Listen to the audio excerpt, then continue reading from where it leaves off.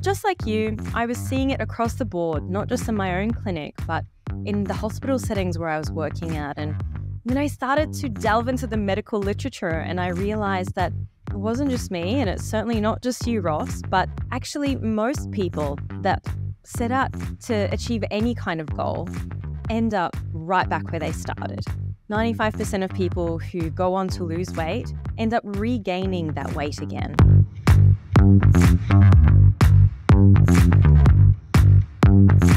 So I'm Dr. Ross Walker. I'm a cardiologist and preventative health expert. And I'm Dr. Gina Cleo, your personal habit change expert. And together we've over 60 years of collective experience. You can guess that I'm probably contributing more to the 60 years than the lovely, much younger Gina is.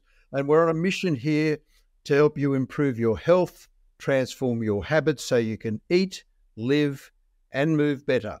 One episode at a time without the fluff or the fads. We're so excited to be here for our third episode this week.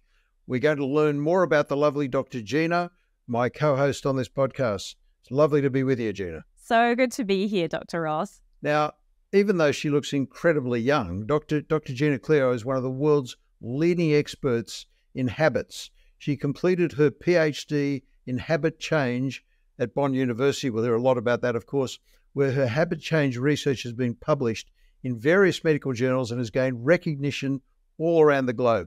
She's appeared for over 200 news outlets. She must be tired, including Australia's major networks, ABC News, The Today Show, and Studio 10. She's also a regular keynote speaker and expert panelist at national and international conferences. So, Gina, tell us how this all started for you. Well, like any good story, Ross, this started in my childhood, my career.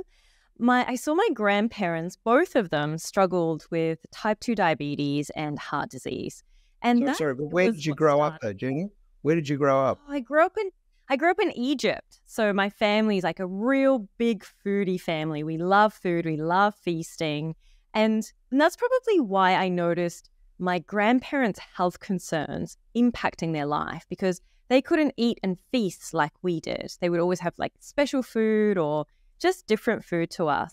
And what I wanted for them wasn't so much the feasting, but it was just the quality of life that I felt like they were missing. So that inspired me to want to become a dietitian to help people like my grandparents and others. And I became a dietitian, and honestly, I loved my career. I worked across various hospitals. I had my own private practice. I worked in various different clinics.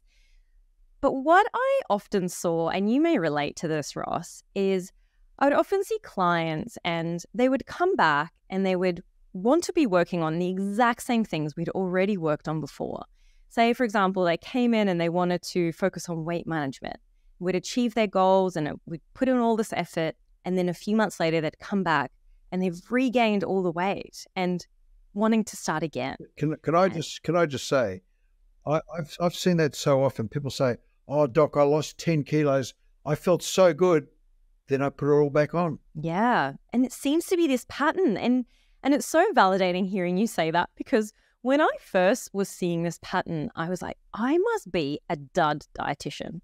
And I just thought, because I've got this foodie background and because I grew up feasting in my culture, maybe, just maybe, I'm a bit too lenient when it comes to advice around food and I'm not very objective. But just like you, I was seeing it across the board, not just in my own clinic, but in the hospital settings where I was working at. And then I started to delve into the medical literature and I realized that it wasn't just me, and it's certainly not just you, Ross, but actually most people that set out to achieve any kind of goal end up right back where they started. 95% of people who go on to lose weight end up regaining that weight again. So it wasn't just me. And this started this like burning desire in me to learn more about sustainable change, to understand how I can help people achieve long-term outcomes. I didn't want to see people in my clinic over and over again. I started calling them frequent flyers. It's like, oh, I know you by name, and that's not a good thing. So I put my clinic on hold and I went on and did a PhD. I was very fortunate to be awarded a scholarship at Bond University to do a PhD looking at sustainable change. And at first, I had no idea what I was looking for. I was just reading all about the brain and trying to understand what motivates us, why we do the things we do, why we plan on doing one thing and end up doing another. Why is it in the morning I say I'm going to exercise and I end up scrolling on Facebook Marketplace for a whole hour and miss my gym class altogether? Why do these things happen? And I found a really interesting case in habits. And I found everything I read pointed in the same direction, that habits were the only proven method to achieve any sort of long-term success. And it was a groundbreaking moment for me. I knew it theoretically, but of course, being me, I wanted to put it to the test. And I ran several clinical trials. I put it to the test.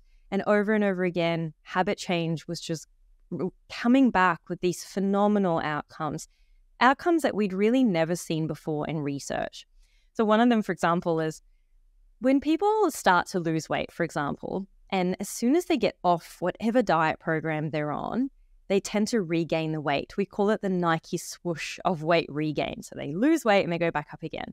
What we found in our clinical trial was that people lost weight at the beginning, but then a year after these habit change trials had finished, people continued to lose weight a year after the study had finished. And that was just super groundbreaking, to the point where, as you said before, you're saying because you changed their habits. Yeah, that's right. There's desire, I want to lose weight, but that's just making a statement, doing nothing. But you've got to, people have to really get in there, look at their habits and make sure they develop the right habits. Exactly right. And, the habits that we were developing with our participants weren't around diet or exercise. They were just around general lifestyle things that are so easy, like pack a healthy snack when you leave for work, or, take the stairs rather than the escalator. Really little, simple, achievable, bite-sized pieces. And it resulted in these incredible outcomes. And, you said it before, Ross, when you said I must have been exhausted with doing so much media. I was. As soon as my first study was published, I was contacted by the media, and I think I was doing media full-time for about 2 months. Full-time. It was just back-to-back. It was insane. But it was such a blessing, I see now, because it really catapulted my career and made the message of habits much more spread out into the world, and more people got to hear about it. And I've written a book called The Habit Revolution, which will be out in January 2024. And in that book, it's a mixture of the patients that I've seen, the people that I've helped with habit change over the last decade, and of course, all the wonderful research that happens in this behavior change space. That's extraordinary. And I've got to say, you're talking about habits, and in fact, the smartest nun, talking about habits, at the convent was Sister Teresa. I used to call her none the wiser. Oh my God. For those of you who haven't heard Dr. Ross's jokes, you will get used to this. There's always a joke wherever Dr. Ross is. Thank you for that. Try my hardest. Okay, so you've spoken about these habits for so long now, and you've written this book. We all can't wait to read the book. When is the book available at the moment? It'll be coming out in January 2024.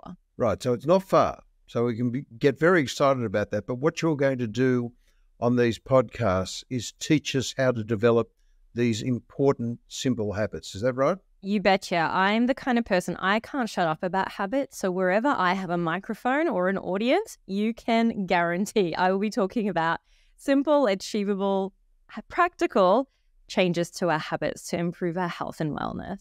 Okay, so tell us a bit about your interest outside of your work. Ooh, I'm so much like you, where my work is my hobby and my passion, which sounds super boring, but I do have other interests.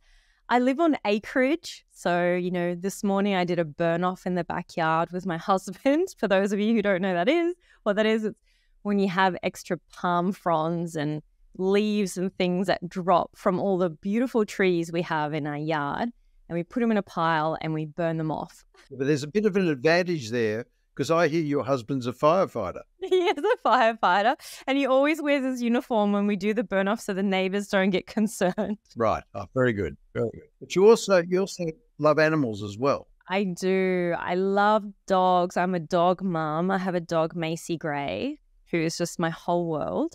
And I hear you have a dog joke, actually. I haven't heard it, but I'd love to know your dog joke. Oh, look, I love animals. I just couldn't eat a whole one. No, Oh my gosh, Ross, too far. my dog joke is very straightforward. You know what a Shih Tzu is? Yeah, a Shih Tzu is a little white fluffy dog. No, it's a zoo with no animals. To be fair, that would be a really shit zoo. You're That right. would be a very, very bad zoo. But anyhow, well, is there anything else you wanted to let everyone know about you? Anything people to know about me? I think my passion really comes from the incredible results that I see in people who are brave enough to ditch the short-term behavior change and are brave enough to apply a completely different method, which is long-term habit change. And I would say the biggest results that I see is freedom. And it's freedom from having to rely on their willpower, which doesn't work long-term. And I think that's a whole nother, episode we can talk about willpower. Freedom from the disappointing yo-yo life and freedom from being stuck in the same place where they're just not living their best life. I've seen people, in their early 20s and people in their late 70s benefit from the incredibly transformative power of habit change. And I truly do this because I adore what I do. Yeah. Well, I wrote a book 20 years ago called Diets Don't Work. And I think that's part of all this. Diets don't work because you go on a diet like you go on a holiday. What happens? You go on a holiday, you come home.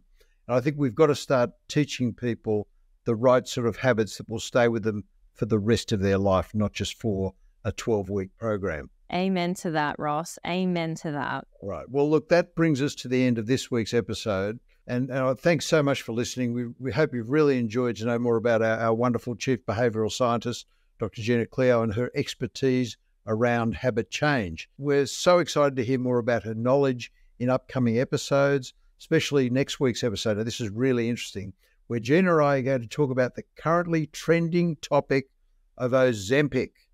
And we're going to explore what is Ozempic? How does it work? And is it the magic bullet for weight loss? We'll take a look at the preliminary research and what that has to say about Ozempic and hear what Dr. Gina Cleo has to say about it from a perspective of habit change. And in the meantime, whatever platform you're listening to today, please go ahead and subscribe to our podcast so you don't miss it when we drop a new episode. So that's all from us. Thanks again. We'll see you next week. See you next week.